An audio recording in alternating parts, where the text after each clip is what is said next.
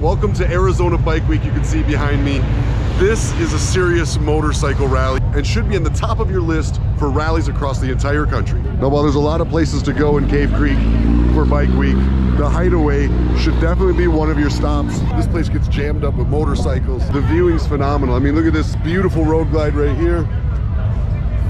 Right next to it, a beautiful Softail, and you can just find beautiful bike after beautiful bike and riders of every walk of life. Let's roll a little music and I'll take you inside.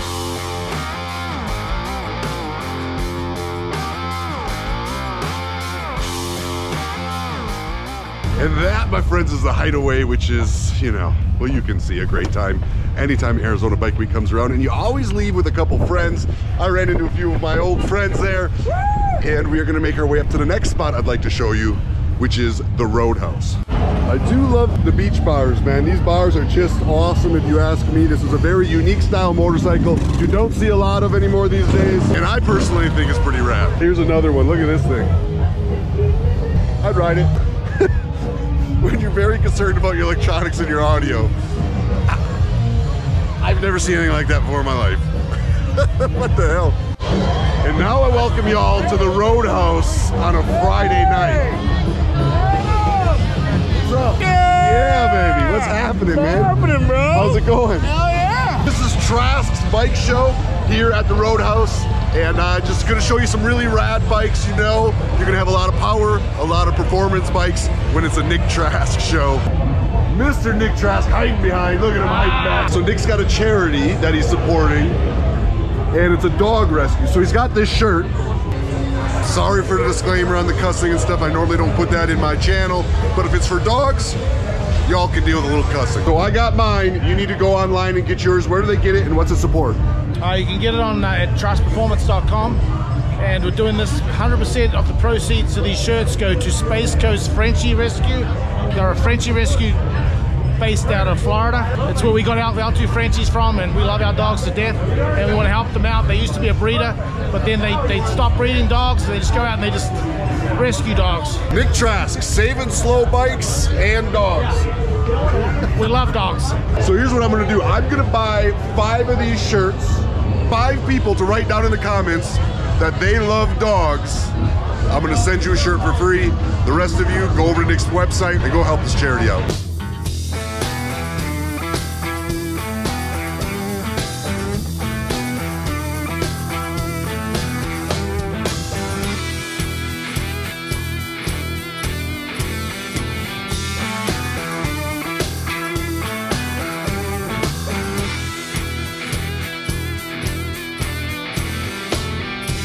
And when you go to Cave Creek Bike Week, you run into all the people in the industry. And there's one channel out there, I know y'all are already watching them, but they have put out some really quality content. Their content's beyond belief, and you already know who I'm talking about. Hey, man. 2-Lane Life in the house.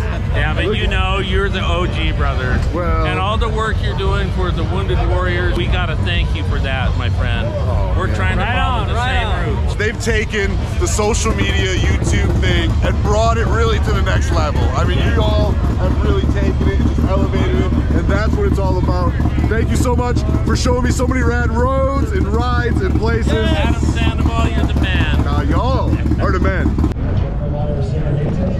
And that, my friends, is the Roadhouse, and it is a wild time, but it's not just beers and whiskey and women and crazy motorcycles. It's also good food when you come to Cave Creek Bike Week, and this is Harold's, and their menu's pretty good for motorcycle rally food. I'm gonna tell you that. Even good if it's not a rally and you're just looking for some grub. Order dessert first.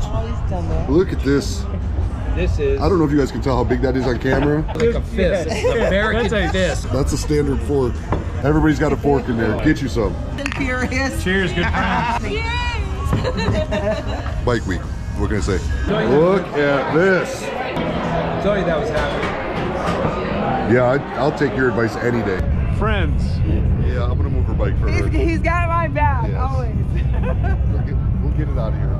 Just like that, I'm back at my hotel, the Egyptian here, downtown Phoenix. Bike week in Arizona is an amazing thing. If you guys haven't seen my ride from my last video up to Jerome, you gotta check it out. If you haven't seen my ride down through Pine, check it out. I truly personally believe Cave Creek is the new hotspot for Arizona Bike Week. And I think if you come out here and visit both, you'll agree. But that doesn't mean I'm not taking you to Westworld, which is the official Arizona Bike Week. I'm gonna take you there in tomorrow's video, but I just wanted to show you this scene. You see this group of yellow shirts behind me? They're all over. Had you been here last night, you'd have probably seen several hundred of them. They're the Hamsters. And if you have seen these shirts and wondered what they are, I'm gonna get one of the OGs, Paul Yaffe, to tell you what being a hamster is and how it happens. Paul Yaffe, tell me, what is the hamster? So people see this yellow shirt at all the major motorcycle rallies, they see it at all the bike shows. Everywhere you go, you find this infamous yellow shirt with the word the Hamsters across it. What exactly is it? So I'll try to make it a short story. 1978, Arlen Ness, Donnie Smith, Dave Perowitz, Ed Kerr, Steve Ellington, Barry Cooney, a bunch of guys are in Daytona at Bike Week, right? They're going down to the Chopper Show to show off their bikes, and a few, Jimmy Leahy and Dave's girlfriend at the time, Susan, got left at the hotel. These guys went in town to party. Susan and Jimmy were there, got pissed off that they got ditched. So Jimmy, an East Coast Boston guy, says these guys are a bunch of hamsters, right? And he gets mad. So he designs this head and he makes this hamster MC thing, and he makes it on paper plates, right? And he puts it on everybody's doors who ditched him of their hotel.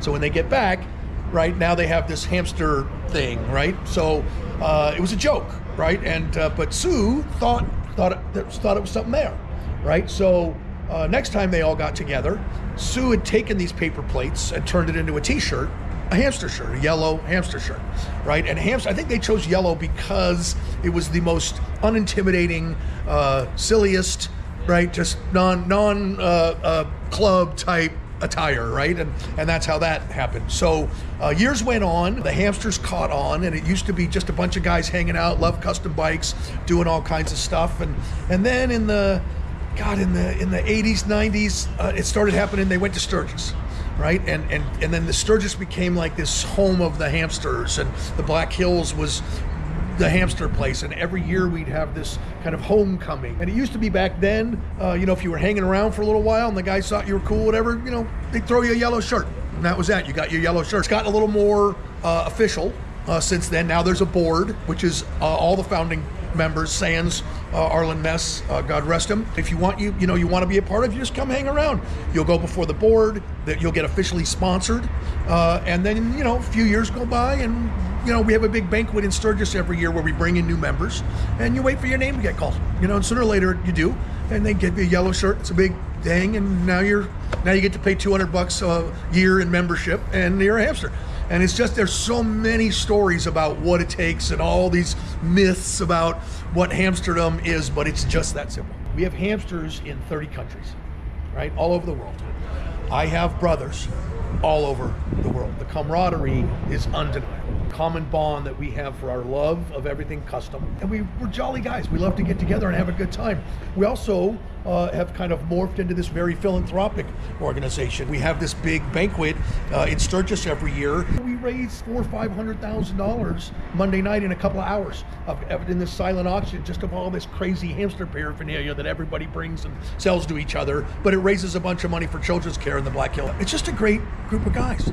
So custom motorcycles is obviously a big piece of being a hamster, so I figure I might as well walk you through the parking lot here and show you some of the bikes that are going on the ride today.